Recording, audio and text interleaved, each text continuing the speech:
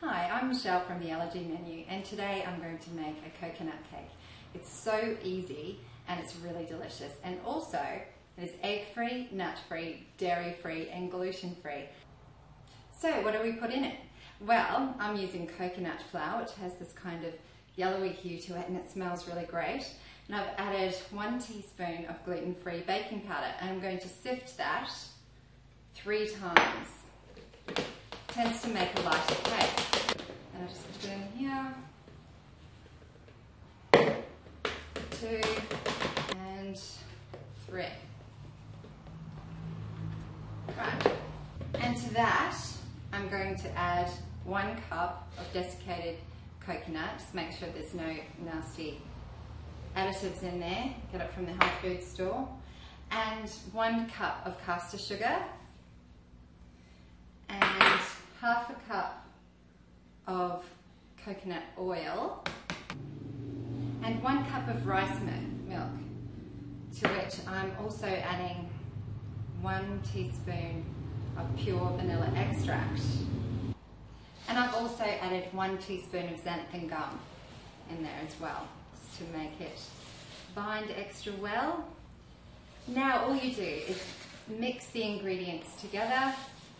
This is very easy.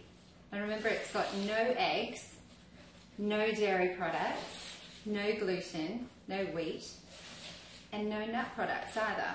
So it's perfect for most allergies.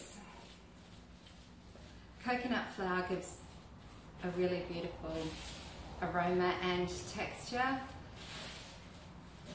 So simply mix it all together and then place it in a lined baking loaf tin and bake for 45 minutes. So, the mixture is quite crumbly, it's not really liquidy. Just pop it in there, smooth it out. Preheated oven to 180 degrees Celsius or 350 degrees Fahrenheit, and that is also gas mark 4. And just bake it for 45 minutes. Now if it starts to brown too much on the top, halfway through, simply cover your loaf tin with a layer of alfoil, and that will reduce the browning on the top. So just even it out, looks like that, and then pop it in the oven.